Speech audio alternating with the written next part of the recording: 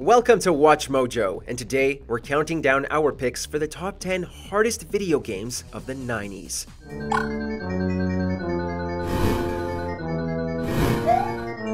For this list, we'll be looking at games that have been making players rage quit for decades now. Which of these made your blood boil?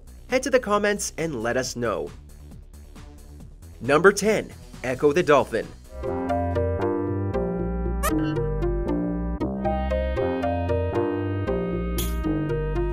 Don't be fooled by the cute protagonist and serene setting. Echo the Dolphin doesn't mess around. The game follows the titular Echo as he battles aliens across space and time to rid the ocean of its invaders. Yeah, we know, just roll with it though. But what makes it so tough is its level design. Underwater labyrinths will get you lost in no time, causing you to swim aimlessly around the same areas. Welcome to the Machine is a particularly grueling level as it's an auto-scroller with multiple paths. Go down the wrong one and you'll get crushed and have to start over. Creator Ed Annunziata even admitted he made the game overly difficult because he was worried kids would rent it and beat it in a weekend.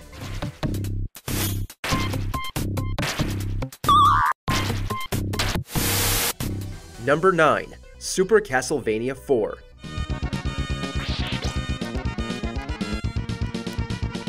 Castlevania is a tough series in general, but of its 90s entries, we have to give the spot to this Super Nintendo classic. Players once again control Simon Belmont as he faces Dracula's monstrous forces. An abundance of skeletons, gargoyles, and other beasts flood each screen, with most having unique attack patterns. And they'll be sure to mess with you while you're trying to platform through the game's tough-to-avoid hazards.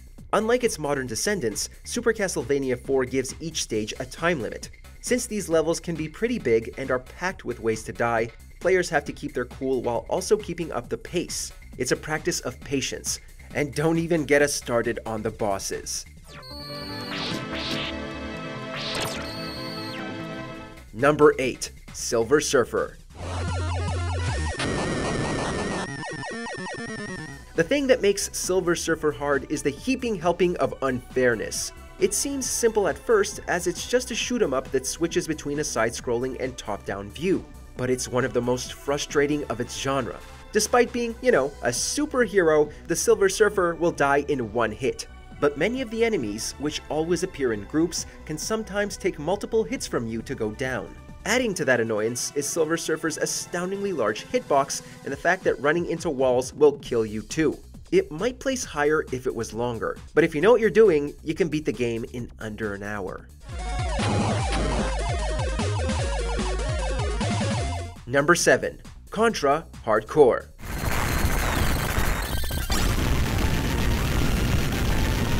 Much like Castlevania, players could pick up basically any Contra and get decimated. But for this Genesis exclusive, everything is just a little bit worse. Or better, depending on your point of view. The game brought several appreciated updates, such as being able to carry up to 4 weapons, but you'll need all the firepower you can get. In comparison to other entries, there are more bullets flying across the screen at any given time, and the enemies are tougher than ever. You, on the other hand, will still go down in one hit. And if you want to experience the full game, you'll have to play through it more than once, since which levels you play on depends on your decisions throughout the story. Number 6. Super Mario Bros. The Lost Levels.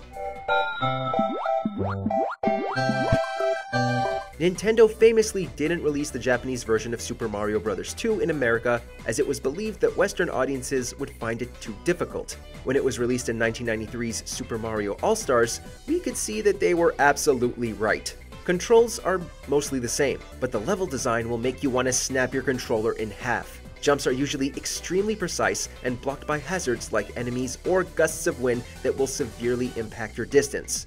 New additions make us wish that they weren't included at all, like the poison mushroom that hurts you or the warp zones that can actually send you backwards. We never thought we could dislike playing a Mario game, but props to Nintendo, I guess. Number 5. Super Star Wars: The Empire Strikes Back.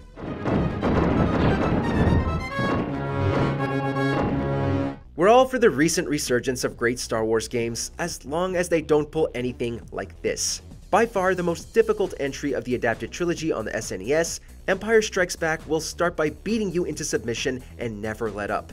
A lot of what makes it difficult can be found in other action platformers of the time. It's all just a bit more frustrating here. Maze-like levels make it hard to find power-ups and will make you wonder where you're supposed to go. And the game will throw piles of annoying enemies at you while you figure things out. While you do mercifully get a health bar, if the enemies don't drain it, the bosses certainly will.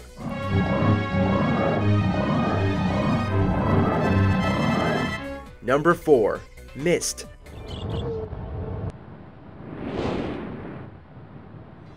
Action platformers likely hold the record for the genre with the hardest entries in the 90s, but the first-person puzzler Myst offers a different variety of tough. Players explore a series of islands while solving puzzles and uncovering the story behind this mysterious place. Sounds simple enough, right? Well, in reality, many of its puzzles lack context and are so obtuse that the developers included a paper pad in the game's box so players could take notes. Even the game's designer, Rand and Robin Miller, estimated that less than half of the people who bought the game made it off the first island. It may be an important, immersive game, but it's definitely not for everyone. Number 3. Super Ghouls and Ghosts.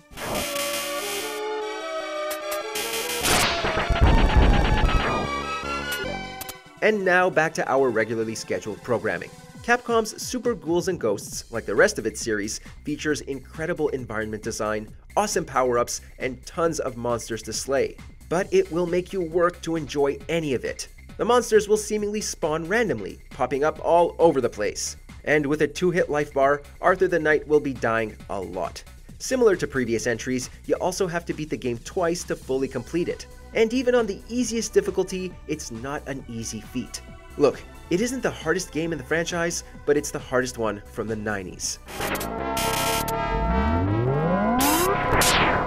Number 2. The Lion King.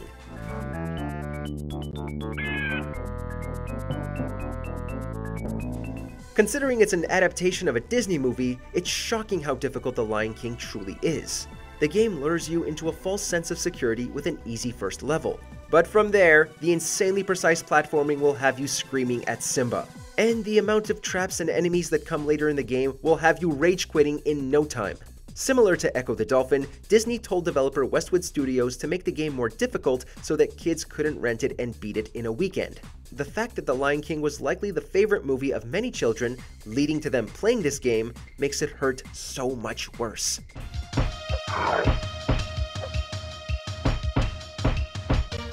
Before we unveil our top pick, here are a few honorable mentions. Super R-Type. A bullet hell with frame rate issues is not a great combination.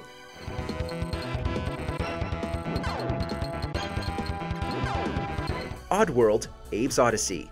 Trial and error level design requires the patience of a saint. Crash Bandicoot.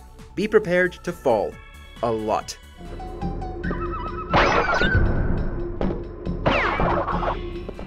Before we continue, be sure to subscribe to our channel and ring the bell to get notified about our latest videos. You have the option to be notified for occasional videos or all of them. If you're on your phone, make sure to go into your settings and switch on notifications. Number 1. Battletoads.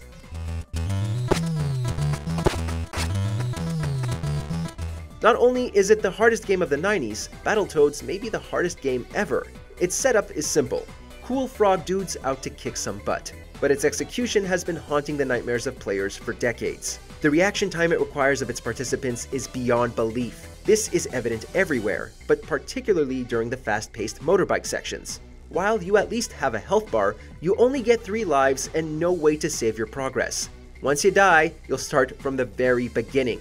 Multiplayer, which would normally make a game easier, just increases the difficulty through the inability to turn off friendly fire. Why even bother?